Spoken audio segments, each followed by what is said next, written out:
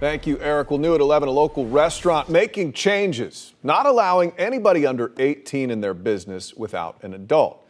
It's a Tornatore's on Edgewater Drive in Orange County. It's right across from Bishop Moore Catholic High School.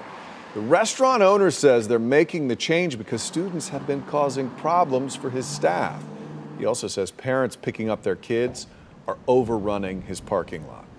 So they're here for hours, get a slice of pizza, sit here for hours.